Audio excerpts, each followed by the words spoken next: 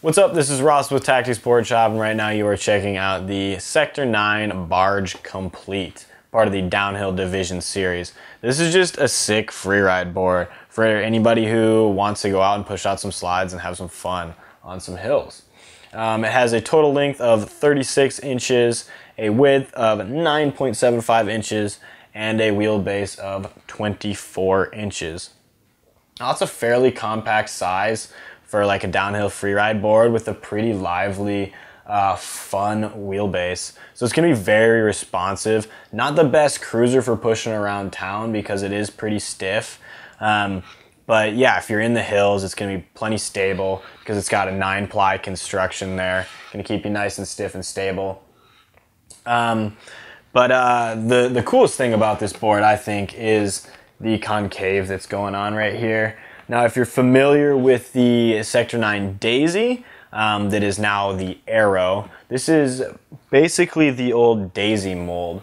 So it's a pretty mellow rocker drop, but it's got just enough of like a rounded spoon shape in there to really give you something to wedge your feet into, but it's not too extreme that it's gonna like push into your foot and feel funny. I'm a huge fan of this mold and I've spent a lot of time on it. It does, one of the main differences from this and the Daisy is where the trucks are mounted. So on the old Daisy, the trucks would be mounted about here, would be your back truck, but these are mounted in a little farther, so it is a little bit on that drop. So it's gonna give the trucks a little more of a wedge, make them a little more responsive in the front.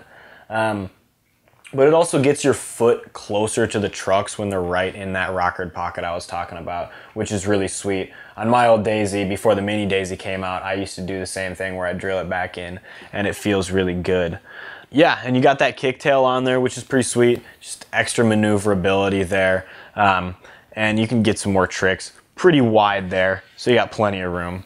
A little funny with the rectangular shape, but you can always cut that into whatever shape you want. It does have the going 10-inch Charger 2 trucks on it.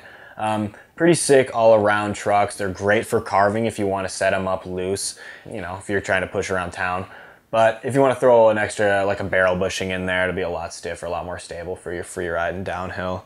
You can definitely ride it for downhill, but it does have a pretty short wheelbase, so keep that in mind. It's not going to be super stable for going too fast. The wheels on there are the Sector 9 65mm butterball wheels. These are just a sick freeride wheel.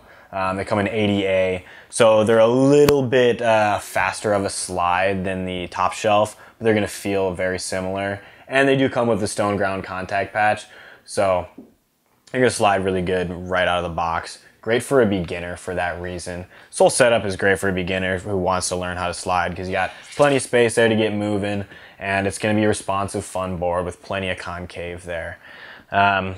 That's about it. If you have any more questions, please drop those in the box below and I'll be happy to help you out. Or head over to tactics.com and check it out on the site.